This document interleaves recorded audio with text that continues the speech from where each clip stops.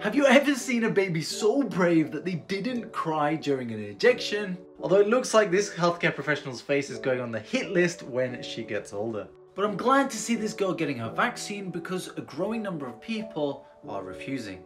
Now don't get me wrong, around 85% of children in the UK and similar numbers across the developed world actually get their childhood vaccines, but some people still think that the MMR vaccine causes autism, and I'm going to explain why that's completely untrue. See, it all started in 1998 where anti-vaxxer Andrew Wakefield published a paper stating how the MMR vaccine caused autism in children, but it was later retracted, and then Andrew was found guilty of research fraud and lost his medical license. Now, many parents actually heard that initial paper, but then didn't know about the retraction thereafter. The MMR vaccine protects against some horrendous conditions, and so your kids should be